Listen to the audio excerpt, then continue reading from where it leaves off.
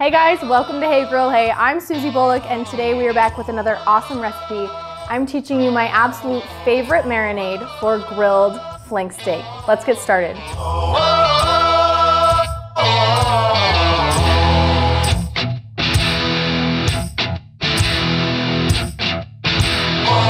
The key to a good marinade is kind of operating off of this simple framework. It's a blueprint really, and then you can kind of add in your own flavors and spices to work within the framework.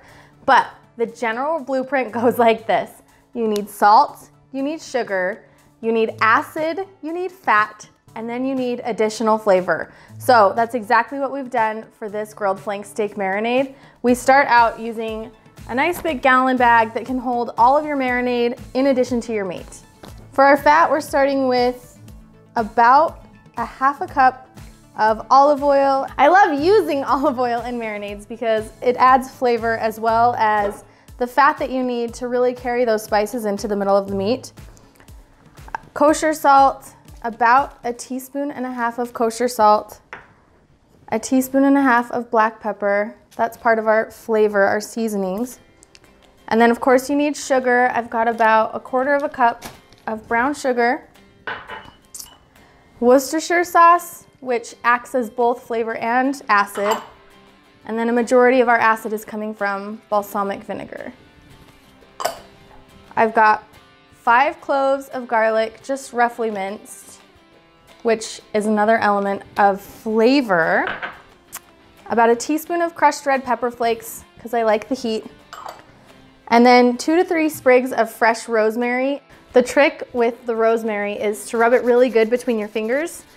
It starts to release a lot of the oils in the leaves itself, and you can just smell it. It adds a lot of flavor to the marinade. So pop it all in the bag, zip it closed. This is awesome because you don't really have to dirty any dishes.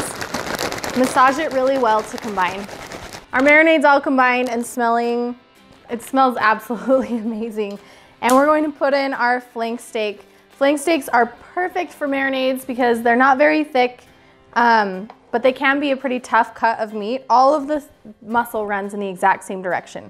So this will go in the marinade and sit in there for at least 2 hours. If you've got time, 24 hours is the way to go.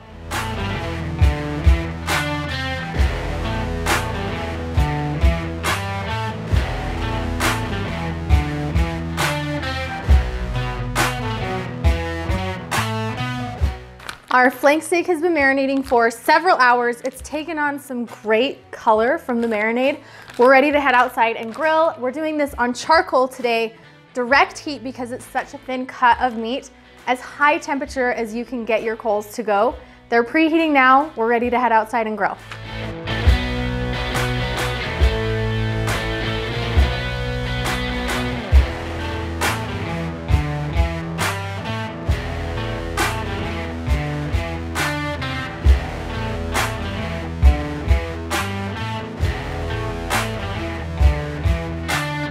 Our grilled and marinated flank steak is off the grill, ready to slice and serve. This would be delicious with some grilled asparagus, maybe some cast iron skillet garlic potatoes.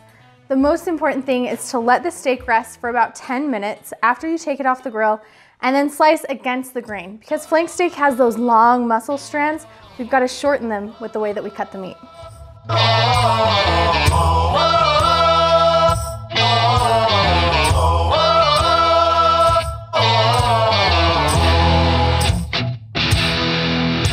This is perfectly cooked and I can't wait to dive in. In fact, I'm not going to wait to dive in.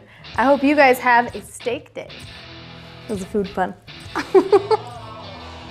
Oh, it's so flavorful.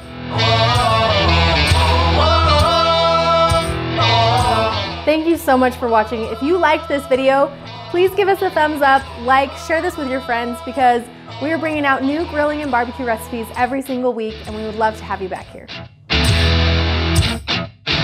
Whoa.